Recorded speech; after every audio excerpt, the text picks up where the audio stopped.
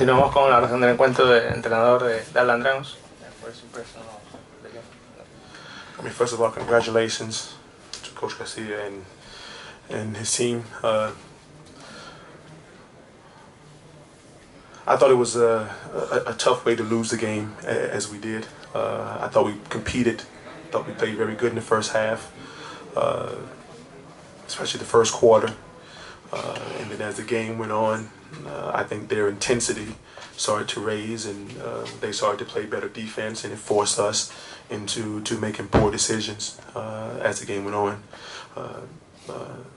for the next two quarters. I think the fourth quarter they were just more dominant on the defensive side. That was the biggest thing that helped them to get out and get some easier looks.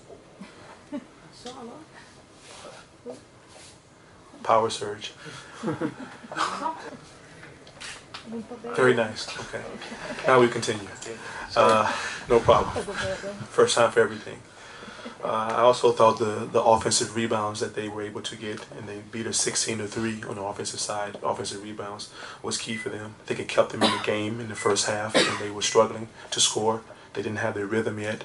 And then I thought in the second half they got key offensive rebounds when the game was changing tides, that we got to stop, and they were able to get the offensive rebound and get a putback. So we got to do a better job in that.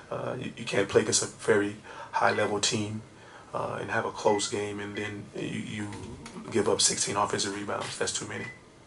Any question? ¿Alguna pregunta? Tal vez a Jota. Sí. El poco acierto de anotador de David Holston fue crucial para la pérdida de este partido.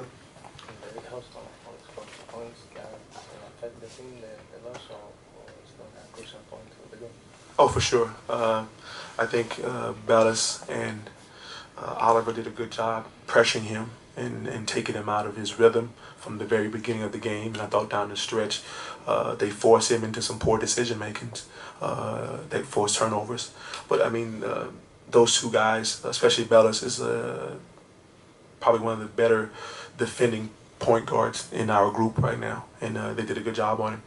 Sí, que Tomás Bella es uno de los mejores bases defensivos de este grupo, ¿no? Del grupo Eurocup, y ha hecho un gran trabajo presionando en todo el campo y forzando pérdida de balón a Holston, y no le ha podido hacer su juego. ¿Qué le ha parecido el Gran Canaria Arena como pabellón, como centro deportivo? Oh, I mean, I've been here before to the older arena, and I think this is a very nice arena. I think you guys, this is the first season of having this, and I think it's an excellent arena. It's very big. I mean, actually too big for Germany, but it's a big, nice arena. Great floor, great baskets. I think it's a good atmosphere for basketball. Sí, que debe estar en el centro insular, pero que este pabellón es totalmente distinto, ¿no? Los aros, el suelo, todo se ve distinto porque una instalación bastante bonita para jugar a baloncesto. ¿More questions? No? Thank you. Okay, thank you.